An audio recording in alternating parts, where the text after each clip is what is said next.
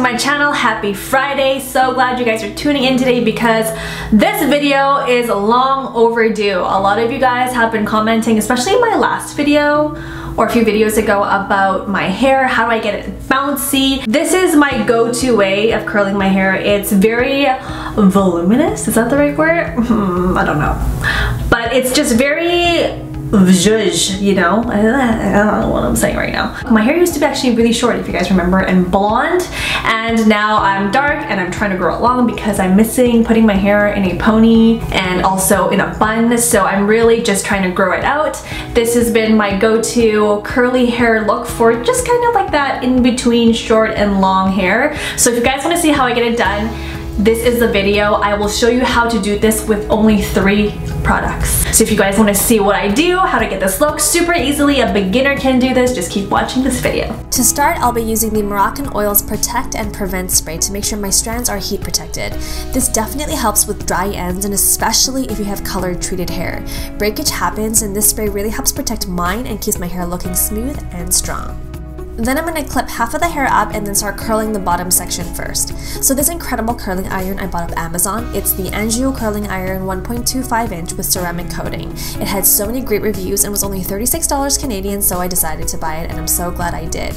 For bouncy curls, the trick is to keep the iron horizontal as much as possible. This gives the bottom sections that extra bit of bounce. Now when I curl my hair, I tend to leave it on for no more than 10 seconds just because I don't want to burn the hair and heat can be damaging, so be nice to it.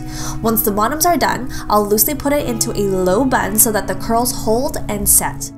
Then I'll let my top part down and start curling the hair. I'm basically doing the same thing I did on the bottom, but as soon as we get closer to the front, I will curl the hair away from the face. And for me, this frames the face and accentuates the curls really nicely. You'll also notice that I don't use a comb through this entire tutorial, and that's because I just find that my fingers are so much better at this. It gives a more natural and wavy look. Now here's the game changer. I'm not a fan of sticky hairspray, so if you're the same, use a dry texturing spray instead.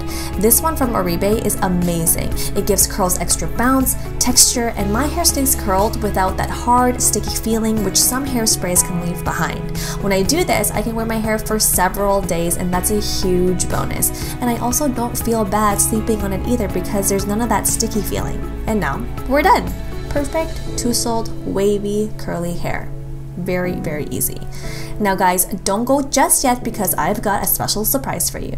Another giveaway! This giveaway includes the Marc Anthony Big Volume Collection with shampoo, conditioner, hairspray, super powder, thickening foam, and cream, as well as the Grow Long Collection, which includes the dry shampoo, everything foam, and the anti-breakage mask with 2 bonus travel treatment hair masks. This is the ultimate hair giveaway, and here's what you have to do to enter. 1. Be subscribed to my channel. 2. Comment below with one of your best hair tips. 3. Give this video a thumbs up if you liked it. 4. Follow me on Instagram, like my last 3 photos, and comment on them. 5. Add your country's emoji to your Instagram comments so I know you've completed all the rules. And that's it. I can't wait to send this out to 1 lucky winner. Good luck!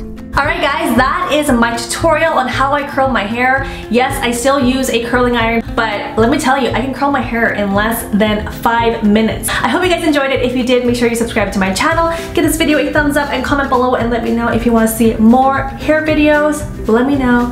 I'd love to hear your thoughts. Thank you again so much for watching, and I'll see you all very soon in my next one.